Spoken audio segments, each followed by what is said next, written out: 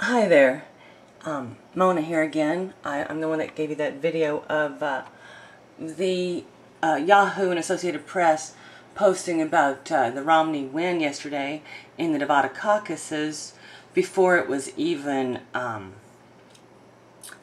while the votes were still going on for 7 more hours. They had already had the Nevada delegates were already awarded to Mitt Romney in that article.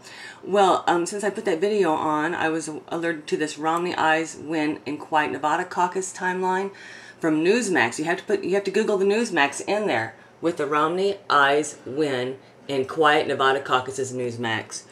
Because if you don't put the Newsmax, just a million articles come up saying that from every news agency ever. But this one, whoever this person was absolutely correct. Because look at these articles.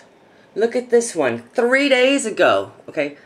Okay, this is 1 day ago. Look at today's date, February 5th, 6:54 p.m. 3 days ago. I had just made a video to show you that it was 3 days ago, but I didn't even have a chance to open up the article to see if it was the same exact article as before, talking about that they had awarded the delegates already Romney. Look at this, 3 days ago. 3 days ago, please, can you see that? I'm trying to be still. And here, okay, so that means on February 2nd, 2 days prior to the Nevada caucus, 3 days ago, this article, and let me click on the article because it's the same article Associated Press put out on Yahoo yesterday that I caught the timeline because they kept changing the time of the printing of the posting of the article, and I was showing you guys that I had printed my comment 4 hours before saying that's bull crap, that the caucuses were not quiet. And let me tell you, they're coming out in droves for, I'm not going to even mention, I just think we need to redo this. The GOP is getting away with way too much. Look at this. It's the same article. Same one. Nevada awarded its delegates in proportion to the caucus, just like the other one.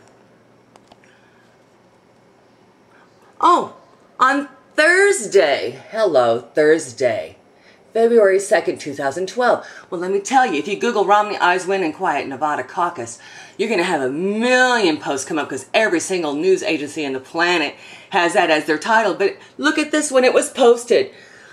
Bull crap, this is shenanigans if I ever saw it. Oh my God.